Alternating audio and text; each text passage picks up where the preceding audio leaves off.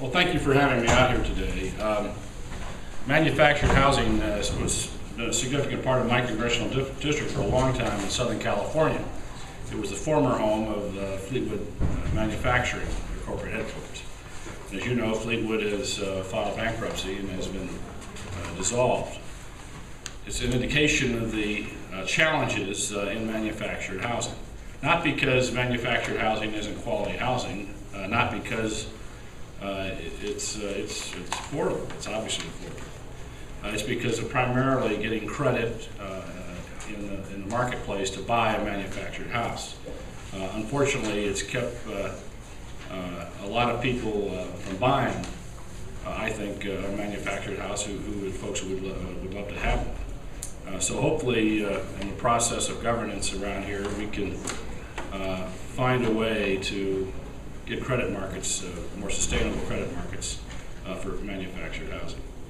It's still a great way for a lot of people to go, especially in retirement communities and the rest. You get a house for less than $150,000 on a piece of property, and that's still a large part of the marketplace here in the United States, in many places throughout the country, especially in the Sun Belt areas.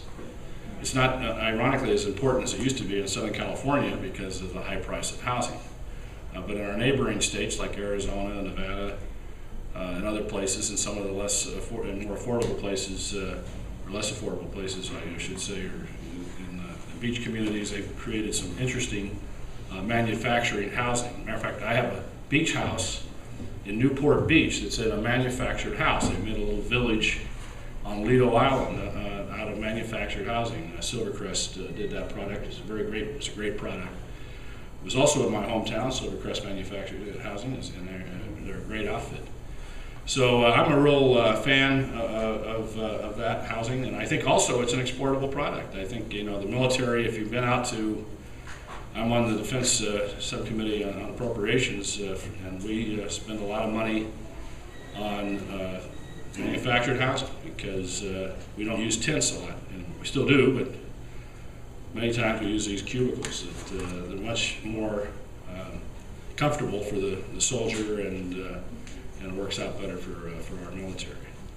So thanks for what you're doing, and I hope you have a great conference. And if anybody has any questions, I'll be try to answer any. Doesn't seem